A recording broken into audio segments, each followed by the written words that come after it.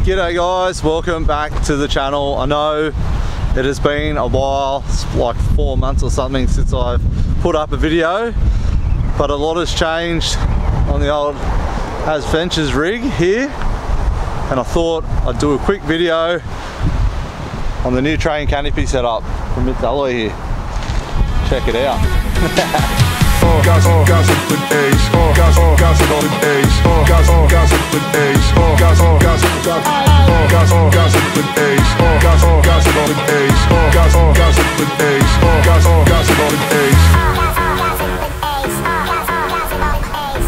Oh man, sorry about the light and the sound. It's super windy and there's not that many places in the shade where I could film this that great, but I'm out in Killy Loop at the moment, just watching people 4B up this track, so I'm kind of in the way a little bit, but that's all good, and it's freezing cold. But yeah, as you can see, I've done the new train canopy, Mitsalloy train canopy. This thing is sick. I love the new look on the whole Ranger now. It's I've been frothing on it. Well, it's been done for about 4 weeks now. We did it just before the Sydney 4x4 show, mixed it up a little. Yeah, I'm loving it. I haven't set anything up yet because I've been away for work and things like that, but over time I'll do some more videos on how I've set it up yeah, in the future. But for now, it's just a run through of the base model of how it's been set up. So the sizing on this tray is 1765 long, 1870 wide, 850 headboard height overall, same with the canopy, 850 overall, and the canopy is 1 meter in length, and then I've got 1700 of tray space. So on the back of the canopy I've just gone with the spare wheel carrier and then the ladder rack, so just to take the awning as well. So we've got 3 multi-rack crossbars, we call them.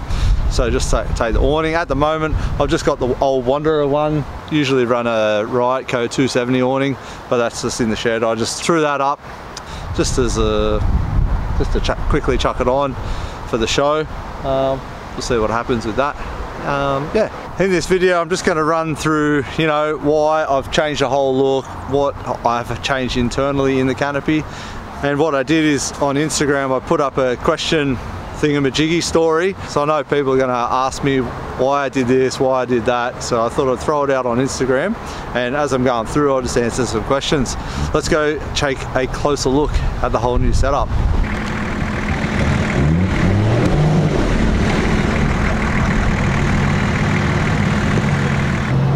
Like I said, I'm right in the middle of this power line tracks. It's just 4B. I'm really in the way here. Everyone's been pretty good about it. So I'll start at the back here and show you exactly how I've set it up. So I do have the sides and rear tailgates.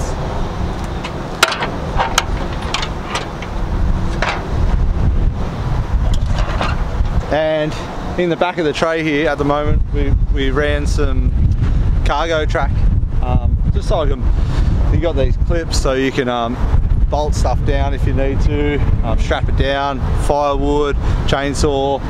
I've got this Expedition 314 tub that we sell through Mits 4x4 Outfitters, which is pretty cool. It's full watertight and everything, dust proof. I just threw it on there just to give some extra storage on the back of the tray here. It's orange, it looks cool, stands out. Yeah, there's still heaps of storage on the back of the tray here, so yeah, if I'm out camping, I've got plenty of space to put firewood in the back there. Then like I said, I've got the three sideboards around the back there and the ladder rack on the rear here, just to take mainly to take the awning, but then also I'll put some eye bolts and things like that on top of the multi-rack, just so I can strap my swag down, and yeah, ladders, whatever, if I need to strap anything longer on top, that all floats through as well. So with this sideboard on the passenger side here, what I'm planning to do is inlay the inside of the sideboard with chopping board material, whatever, the nylon or latex or whatever it is. I'm going to run a stainless steel cable or some sort of cable up to the ladder rack here, so when I lay it down it sits nice and flat and I can use that as more bench space. It's just something I've been thinking about, you know, for a while, of how I'd do this and how I'd set it up if I was to do this sort of setup. And also on the back of the canopy up the top here, I've got a nice steady little work light. I think it's a 20 watt or something like that. I don't know if you can hear me, it's bloody windy. Yeah, so just when you're reversing I can turn it on, or when I'm at camp I've got some extra light straight out the back. While I'm around here I'll open up the canopy and show you how I've set it up inside. Internally in the canopy, it is a metre canopy, so you don't really have that much space, let's be honest, but it can be set up really well and make it really versatile. So I've gone against everything that I ever said, and I have gone a Bushman's 85 litre upright fridge. Over the last couple of months I've been out for work in the 79 series, and I've been living out of the Bushman's upright. They are a good thing. The biggest thing about them is you just need to learn how to pack them right. So I'm going to get some drawers, some little basket things for down the bottom, and I'll set it up nicely, and I can run through videos on how to set up a fridge a bit better, make it nice and useful as well. And it's got a little freezer up there, so ice cream around the camp, it's pretty good. It's really hard to get the light right in here. And then up the front here, I've switched over. In my old canopy I did have the Enerdrive system, so in this canopy I did go the Red Arc equivalent. At Mitsalloy we call this the Red Arc Ultimate system. So it's got two 100 amp hour lithium batteries, 2000 watt inverter, Manager 30, which is a 30 amp charger, so that decides where all your charging comes from, be it your engine, solar, 240. And then I've also got a 2000 watt inverter, which I'm charging up drone batteries at the moment. And then it's got your red vision. So with your red vision, it's really cool. You can just go on, and I don't know if you can see it. Oh, you probably can't see it, but you can control your whole system off your phone, which is really sick. Over the last year and a half since I've been working at Mits, I've really learnt a lot about both of those systems, and for me personally I do prefer the Red Arc over the Enerdrive. So it's just got a lot of benefits. It does seem very in-depth and real complicated, but it's actually really user-friendly, and it's cool that you can just run everything off your phone as well. Rightio, let's go and check around at the driver's side. So on this side, oh that's better, you can probably see me. So here I've kept it pretty simple. I've got the big drawer. So this drawer does suit the depth of the upright fridge, which what I'm going to do internally in that is I'll put some rubber down and on top of the drawer and on top of the shelf here, and internally I will put some sort of dividers in there to make it a bit more useful for me. And then above this I've just got a little 600mm drop shelf. So one thing that I was thinking about when I was setting up this, or I've been thinking about it for a long time, was where am I going to put my chairs. So I used to, in the old setup, run two Austrail chairs. They're quite bulky and I did strap them to the back wall, but at work we do sell front runner gear and they make the perfect seat for this. It's about 450 by 450, folds down. There's two chairs that fit into a case, and that just slides in there perfectly. So that's just where I'll put my chairs up there. And then yeah, I've got space to chuck whatever I want in here, sleeping bags, a chainsaw or extra tubs or something like that. Here we go. Rightio, so one of the questions on Instagram that I got from George, why the change if you're putting tubs for storage, why shrink the canopy? Looks mint as though. Thanks bro, I think it looks mint as well. Why the change? Well, this is the Evo 2 and on the old setup was the Evo 1, so this is the new updated version. So, you know, I'd had that Canopy on there for two and a half years or something like that. So it was due for an update just to get the new stuff. And so I had an opportunity to be able to get it. So I did sell the other Train Canopy as is, no fridge though, but I just ripped it off and we put it onto a Navara that week. So yeah, that's the change. Well, the biggest reason for this change and why I've gone this size canopy, hey mate, is since working at Mitts over the last year and a half or whatever it is, I'm fortunate enough to see like every single sort of setup, and not even the Mitts setups, other people come in with other setups as well, and then using different setups as well myself. I've always been a less is more kind of person as well, and if I forget something while I'm camping, it doesn't matter, I just deal with it. I'm always leaving something at home, so that's not a big issue for me. And I do think there's a lot of like misconceptions about this being a small canopy. I sort of worked out that between the 1400 canopy and this canopy, the drawer that I've got on the driver's side is actually bigger internally, so I've gained a bit of storage there. And then I only used to store my seats inside, which was about 350, nearly 400 mil of unusable space, just because it was taken up by those seats. So in my head, I reckon I've only lost like an eighth of the old canopy. Like, it's really not a lot. And then one of the biggest reasons is I thought if I was going to update this and change it to the Evo 2, I wanted to change it dramatically. So that's another reason for this whole look as well. So yeah, with the tub for storage in the back of my car, I don't have the seats in there. I've got heaps of storage in there. So I'm not too worried about storage. I just threw this on there because it's cool.